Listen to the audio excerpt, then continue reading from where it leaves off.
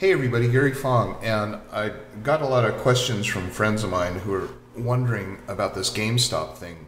There's a lot of confusion. I think it would really help if you guys understood what the basis was, because I think a lot of you only know that there was a res-edit thing and a bunch of Wall Street bankers got wiped out and they're moaning and groaning to Congress to stop this app called Robinhood from destroying their thing. I think it's absolutely hilarious that it happened, and so this is about. I love that the app was called Robinhood. This is about us kind of sticking it to the 1%, because I want to tell you about stocks and the way they work, and I want to just kind of preface that by showing you some really suspicious stuff. Like, for example, I'm going to show you the Dow Jones Industrial Average, and this starts with, let's just say, 2019. If we look at January 1, 2019, for some reason, it dropped right there, right? But then it climbs, like April 1 of 20, we're already in the lockdown, right? So why is it climbing? Starbucks are closed down, restaurants are closed down. Everyone's stuck at home, and why is the index rising? And it keeps rising. By July, it's all the way up to 27,000, and it keeps going up. So as of today, the Dow Jones Industrial Average is at over 31,000. So look at the difference that it made, like literally since the lockdown took off. Is there a weird disconnect? So I'm going to show you some of the causes for the disconnect. So I'm going to go to the historical components of the Dow Jones Index, and one thing I want to show you is that it's called the 30 industrials, right? So what they do is they take 30 large companies and they use that as kind of an indication of how the economy is doing, I guess. The problem is that the companies that are in that golden 30 keep changing. And here we go. Let me just show you right here. So August 31 of 2020, they dropped ExxonMobil and Pfizer and Raytheon Technologies Corporation were dropped from the average. Now, a lot of times companies get dropped from the average simply because they're not performing, and they're saying, this company doesn't really Magnavox doesn't really reflect how the economy is really doing, so we're going to put in Facebook. And then Facebook's got this number, and then all of a sudden, this is a way to jack up the index, because the components of the index are actually, the duds are taken out. So let me just show you what happens. Like, this happens all the time, and none of us really know about it. Like, on April 6 of 2020, United Technology Corporation was dropped. And then on April 2, 2019, Dow DuPont was dropped. And typically this happens after there's quite a fall. General Electric was dropped from the average, and whenever they drop one out of the 30, they bring somebody new in. So you look at this and you say, okay, well, who are going to be the golden 30? So it's, 3 in 2018, it's 3M, American Express, Apple. I mean, we can talk about what happened to Apple stock, and I think I will. I'll talk about Apple stock, but let's just kind of go ahead and zoom down here. And I want to ask you if you really know of any of these companies, like October 30, 1985, Inco Limited. Ever heard of it? How about Sears Roebuck and Company? Wow, that did great, man. My stock in Sears just really soared, right? So let's see. American Phone and Telegraph, Bethlehem Steel Corporation. These companies, if you had the stock, you would have been wiped out. So this thing talking about this index that's constantly going up historically, and let me take you right back to where we were on that, I think. Yeah. So if I go back here, and I think I put it on, let's put it on 10 years. And we'll take a look and we'll see, 10 years ago, wow, holy smoke. Well, we were down at 12,000. But imagine at 12,000, if you hung on to those stocks on January 1 of 2011, where you would be. You would have been completely wiped out. So this is a very, very misleading indicator.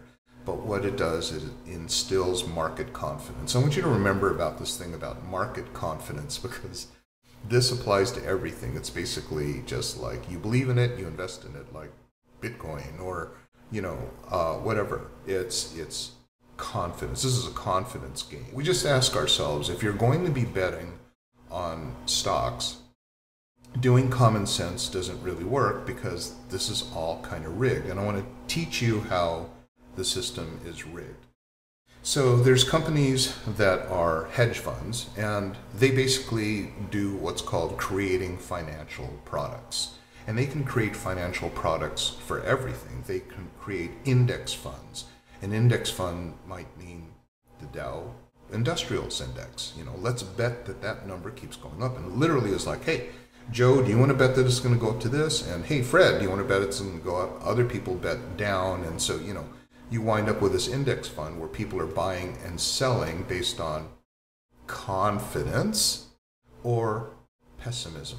And pessimism makes stocks go down. Confidence makes stocks rise. Now, so these purveyors of financial instruments, they get commissions. They get a commission on whatever they invent. And they invent everything. They invent what's called a volatility index. It's just like, we're going to give a number to how much the stock gyrates, the stock market or one stock or whatever. We'll call it a volatility fund. And we'll take your money here, we'll take your money there, and then we will all bet, just like Vegas. I think it's going to go crazy. I think it's going to go nuts. I think it's going to go stable. In a volatility index, if it goes stable, you get kind of killed. So what happened in GameStop is so funny, and I can't wait to... Not a lot of people know how it wound up working, so I want to direct you to a movie called Trading Places. Now, Trading Places was a movie where these two superior white men, they were brothers, I forgot their names, but it was Ralph Bellamy, just fantastic movie. Eddie Murphy starred in it. And they had this argument where their success was nature or nurture. Basically, are you born with brains and capability, or is it that you're groomed, to grow up in country clubs and hobnob with all these people, and therefore is how you become successful. So they take one of their own guys, they bet $1 on this, right? And it's kind of racist because the one guy says, he's black, he'll never get anywhere. And so they take their own guy, Dan Aykroyd, he's just kind of like a prick, he's all about the trappings, all about the the watch and the Amex black card and things like that. No, they didn't have the black card back then. But anyway, and so he's very high snooting. He's going to get married to the society bride and everything like that. And they take Eddie Murphy, who's just a homeless beggar on the streets. And they say, what we're going to do is we're going to swap them around. So they go up and they approach Eddie Murphy and they say, how would you like to be a fund manager at this prestigious firm? And they give it to him, thinking one of the brothers, one of the trading brothers, thinks that because he's black, he'll completely flop. And the other one says, no, I think that we can develop him into a winning trader. Well, guess what? Eddie Murphy becomes a winning trader because he understands how put options work and selling short stocks. So he also knows that the brothers have this very, very crooked trading firm where there's inside information. He gets wind of that, and he knows that they're going to short a stock on a certain date and time. He also knows that if he can get the stock to go up, and these snooty brothers bet that it's going to go down, they'll get wiped out. And in the end, they get wiped out. And there's this echoing part where, the guy's just going, sell, Winthorpe, sell. So if you want to know what happened in GameStop, and you want to laugh at some of these fund managers that got their asses wiped, check out Trading Places, because you'll know exactly what happened to GameStop. So here's what happened with GameStop. These fund managers want to do a mechanism called a short sell. And what they do is, they have this fund, lots and lots of money in it. And they say that we think that GameStop is going to go down. Well, of course it's going to go down. It's retail stores in malls that you go in and buy like games, when everything right now is game on an app, game, online streaming, right, with multiple players and everything like that. Why would you go to a publicly traded company called GameStop, and do you think they'll have much of a future? So everyone on all these funds got together to bet that it was going to go down. These guys on Reddit found a way that all of us little people with, $10, $20, $60 could buy shares of GameStop and actually make the shares go up.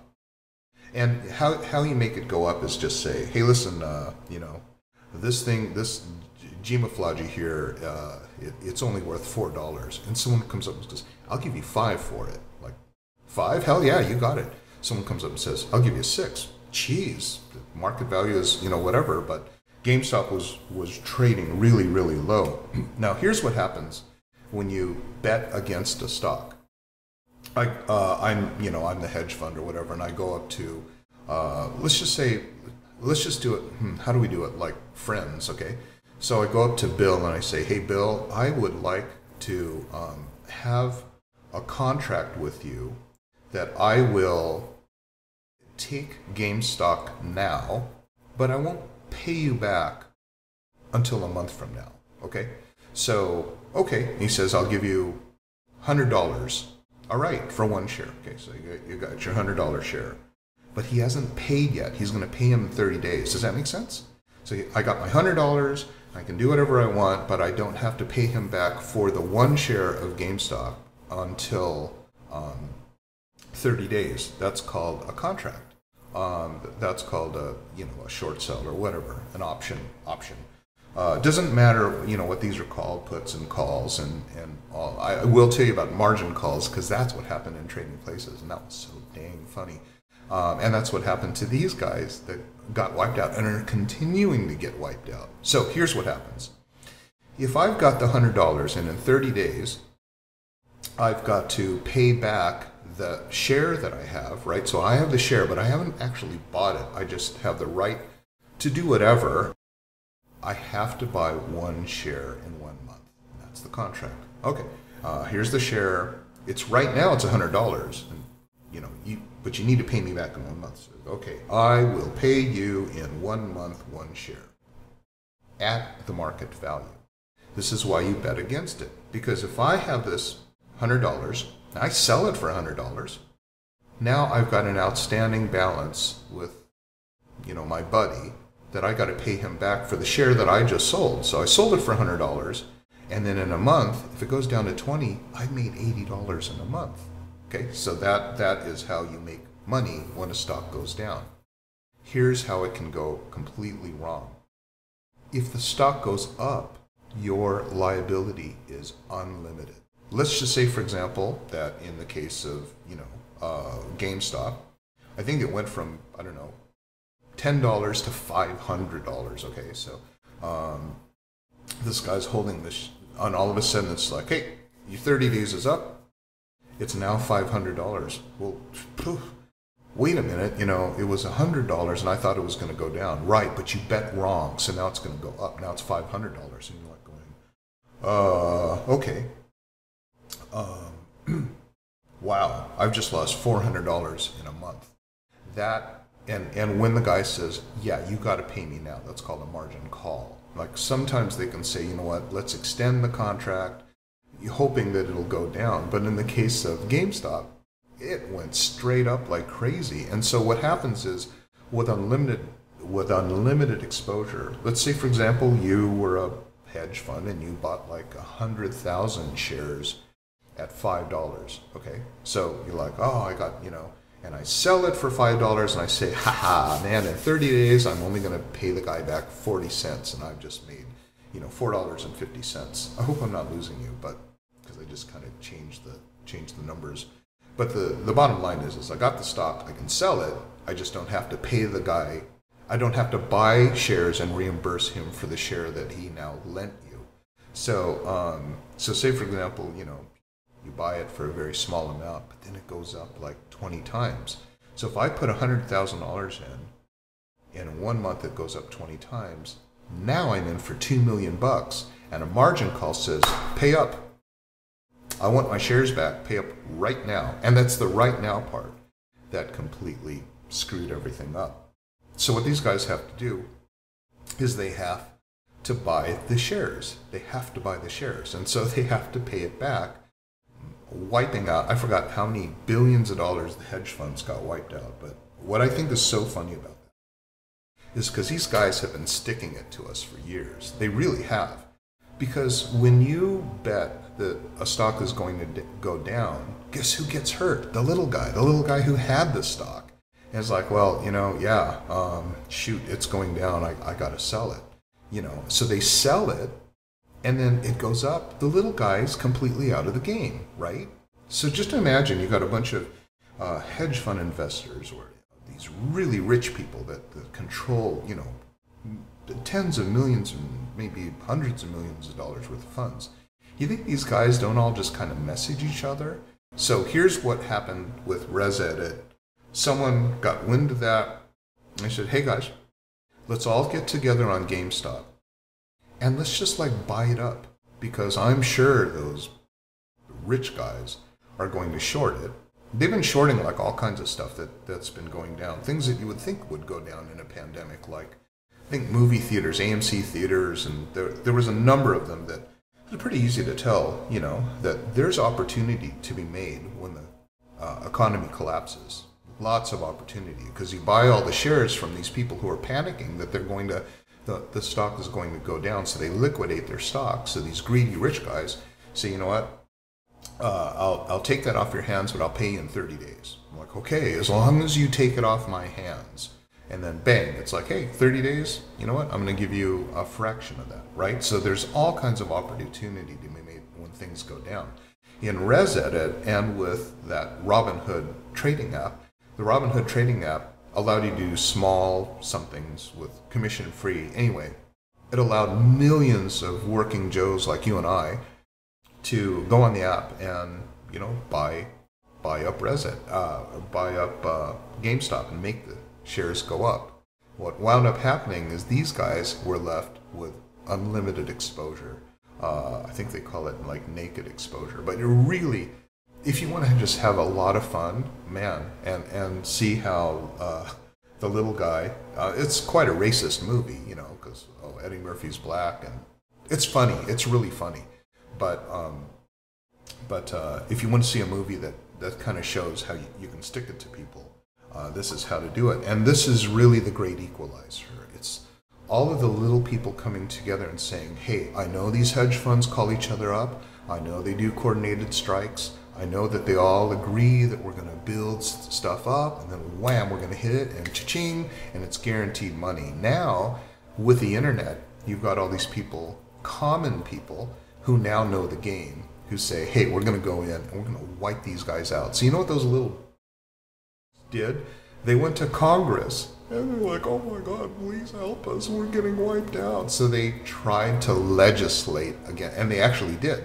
They had an injunction against the Robinhood software because they didn't like that they were losing money, just like they had stuck it to us for such a long time. To me, this is a massive victory, because there are powers that be that are completely taking advantage of all of us out here, right?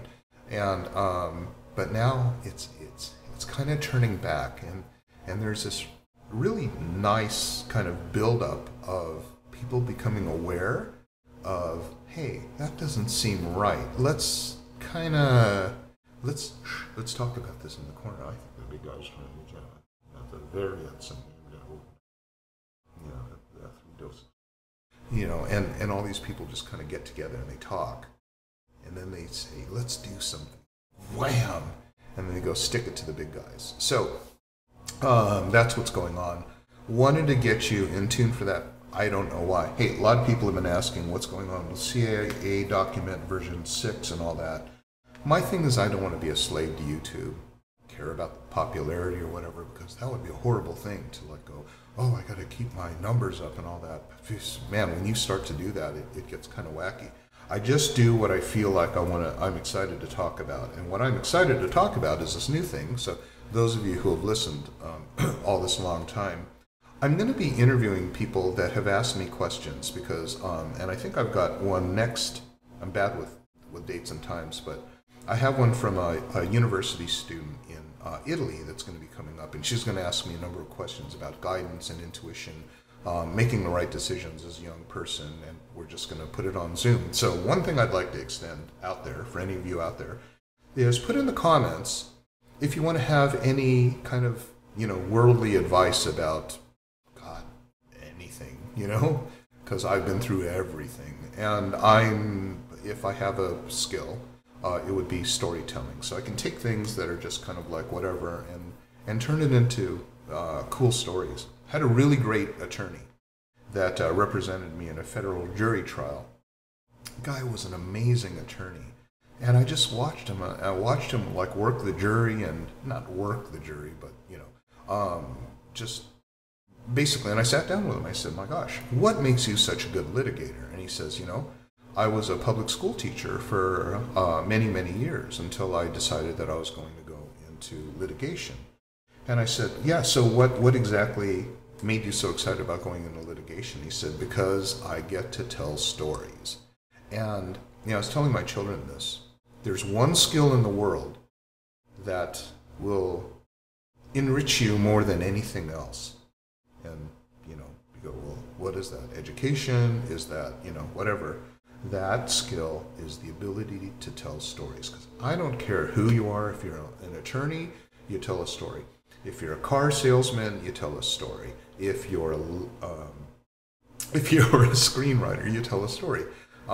Everything is about, can you tell a story? Because the ability to engage someone, to get them to be interested in the topic. My God, that CIA document was 29 pages of whoo-wee. But it spoke to me. I figured it out. I thought, can't wait to, whoever wants to sit by my campfire will hear about the CIA document, what it says. And that's what's going on here in this channel. So that's what you'll see. A lot of people are going, hey, this used to be a photography channel, and what happened to that? And it's just like, well, when there's really cool things that come up in photography, I'll talk about it. But man, Sony killed it with the A9. And once I held that thing and 20 frames per second with no image blackout, animal eye auto tracking, I'm just like, I don't know, what do you want? Like, do you want 1,000 frames per second? It's like with insane autofocus. They're constant. They've come up with so many different new products and everything like that, and each one is quite amazing. But I think when they did mirrorless, and they went to the A9, and they just completely killed it. I was like going, okay, an A9 is all I would ever need, not for broadcast cinema, different cameras for that, but just as a still camera, and as a pretty good video capture camera, sure. But anyway, so that's why the topics vary so much. It'll go to Shanghai, which I'm extremely excited about. It'll go to things like Gamestop. I'm going, oh my God, these guys freaking killed the big index funds. And, there's people who are just like, oh my God, I can't fly my jet now because they hate me. So that to me is fun. So anyway, thanks for watching. And again, in the comments, can you please, if you have a question, say, I'd like you to interview me for a Zoom call. Let's do it. Let's bring you on and let's have a talk. Okay, thanks for watching. Bye.